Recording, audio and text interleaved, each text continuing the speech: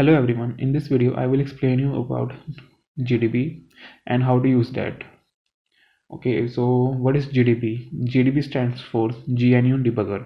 It is used to debug C programs in Linux and Unix environment. Okay, so like in Windows environment we have IDs, like we have Visual Studio ID, we have code blocks, dev C++, many like. So they have inbuilt debugger in that, so we can use that ID to debug that code. But in the case of Unix, when we don't use any ID, and if we want to debug, like we are compiling the code from GCC in terminal, and we want to debug that code, so we use GDB in that. GDB is command line debugger. Okay, so let's get started. So as you can see in this program, I have one function and one global variable, and inside this function I have some local variable var1, and I'm printing this value in this function. And in main function I am printing the value of the global variable var. So I will use GDB to debug this code. So first we have to compile this code. Okay, we will use GCC for that. So the name of the file is main.c, so let's compile that. So one thing we have to be aware that when we will debug this code using GDB, we have to give some extra argument here, -g. Okay, now give the name of the output file, that will be main. Input file will be main.c.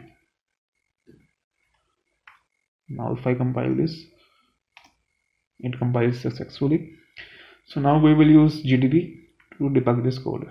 Now to enter into GDB, we'll have to type GDB and the name of the executable file, that is main. We'll now enter this.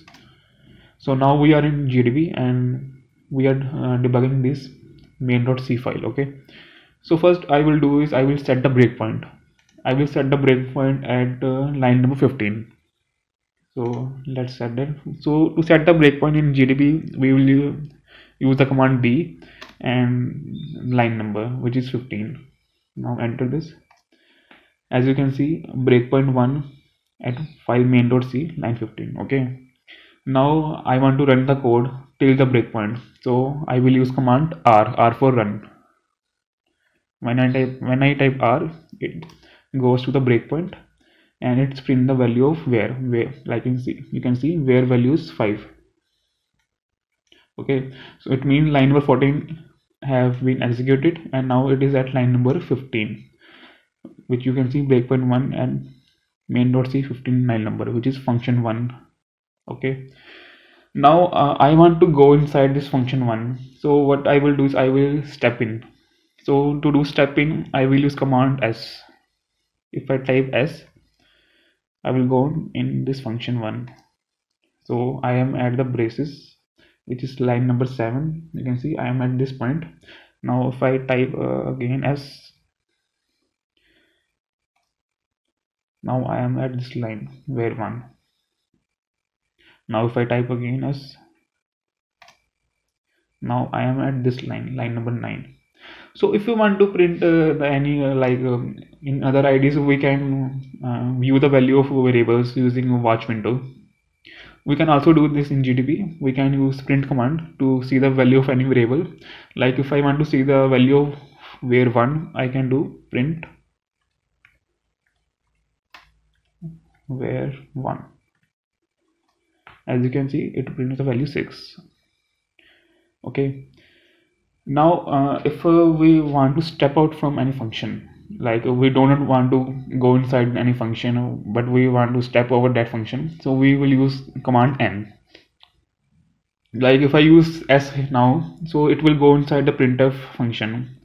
Okay, I don't want to go inside the printf, what's happening there. I just want to step out from that, so I will use command n. Now as you can see, it step out from this printf function and it prints the value of var1, which is 6. Now if I type s, it will step in from line number 10 and will go to, I think, line number 16. Let's see that.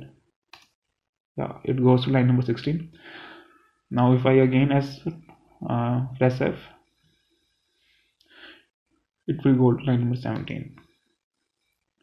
So, okay, so now my execution is completed. So if we want to exit from the GDB, we will use command Q.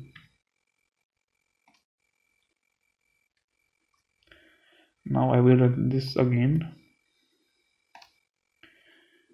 Let's set breakpoint again at 15.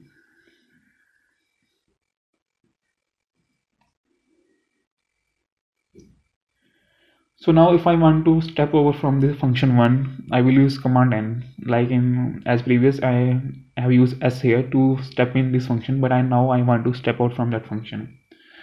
And also I want to print the value of where. So I will use, first I will print the value of where. So I will type print where. So value is 5. Now if I want to step over from this function 1, I will type N. As you can see, it prints the value in this function 1, and we did not get in function 1, we just step over from that. Okay, so now I will exit. So that's all for in this video. Thank you so much for watching this. See you soon.